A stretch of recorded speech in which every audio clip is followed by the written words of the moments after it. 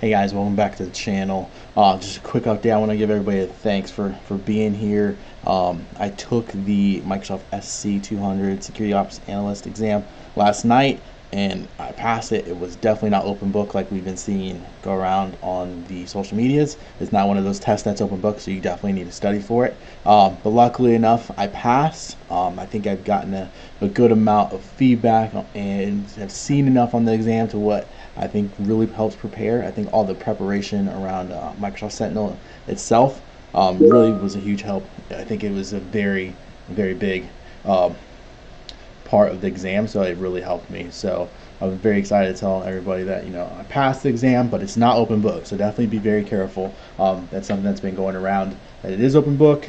It is not. SC200 is not an open book exam as of right now. It could always change, right? Microsoft changes everything, and I probably won't ever retake this in a non-renewal state, so hopefully I can always keep it updated. But luckily got the cert now, so I can add this to the bench and then work on getting my AZ500 over the next few weeks, and then I'll probably move into the Microsoft Cybersecurity Architect exam end of the year if all things go well, and wrap out my next two before 2024 starts all over again. We can keep going, but I real quick wanted to go over what I thought of the exam and what are some key things to know. I have a story that I'm going to push out later this evening, and basically how I passed the exam in less than 30 days, right?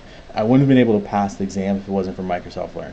Microsoft Learn is absolutely the #1 way that you can set yourself up for success on any Microsoft exam, not just the SC200 and security operations. So I put together some ways to do it with some links. Right, first thing, review the study guides, review the material, review the exam certification page. Right, so if you look at it, the first thing we have to understand is that we are going to be seeing a large proportion of our questions all around Microsoft Sentinel. Right, 50 to 55% of the questions were Microsoft Sentinel related, and I can tell you that a large portion of that was configuring Microsoft Sentinel, using log analytics, and how it integrates it into the other Microsoft XDR services. And then also, right, from there, move right into the learning paths and learning modules, right? Add all of those to a collection so you can study and go back and reference them. They all have really, really great material. They have great labs for you, but they also have documentation, right? So I created a collection. There's a link in here. If you go to the collection, it's got all of those plus some extra goodies that I thought were useful for studying for certain pieces, like KQL, for example. And then once you're done with that, I would say leverage the exam study guides, right? There's exam study guides that are out there that will help you ace the exam, right? In my opinion, I think the study guide, having those objectives, you can go exactly to those places in Microsoft, whether it's in the Azure portal or security, and just learn all about that piece and feel very confident in it, right? But then there's another aspect to the exam prep page that a lot of people haven't really gone through yet, I think, in depth, and that's the cert prep videos. So the SC200 is one of those that has prep videos that are built by Microsoft training advisors, and they're great, right? Like the Microsoft Sentinel video itself was fantastic and told me a bunch about what I should be studying, so I could go back. I pretty much went through that video itself probably about 3 hours before the test, and then 30 minutes before the test went through it one more time on what I wasn't sure on, and that way I would be confident when I went into the test, or at least on what questions they'd be asking. And then also, of course, right, you can add this collection to a following, and if you're so inclined, can read through exactly what I did. And I have some videos where we went through it, log analytics. We learned live on a couple videos, so I definitely think those will be helpful.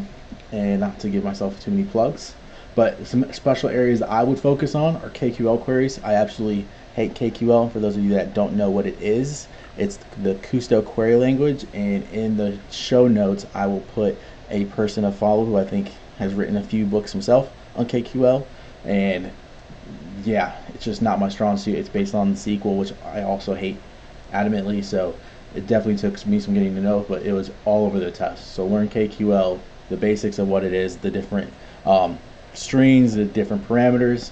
You need to know it. Logic apps were also very prevalent just in study material, right? I think learning how to use logic apps and what their use cases are for Micro Sentinel is important. Defender for identity is also really important. Same thing with Defender for cloud. And then the Sentinel investigation pane. Know how to use Sentinel investigations and how it interacts, what your options are as an analyst. All really, really important. So once again, thank you guys for being along the journey. And until next time, I think we're going to start studying for Oracle later this weekend. So until then.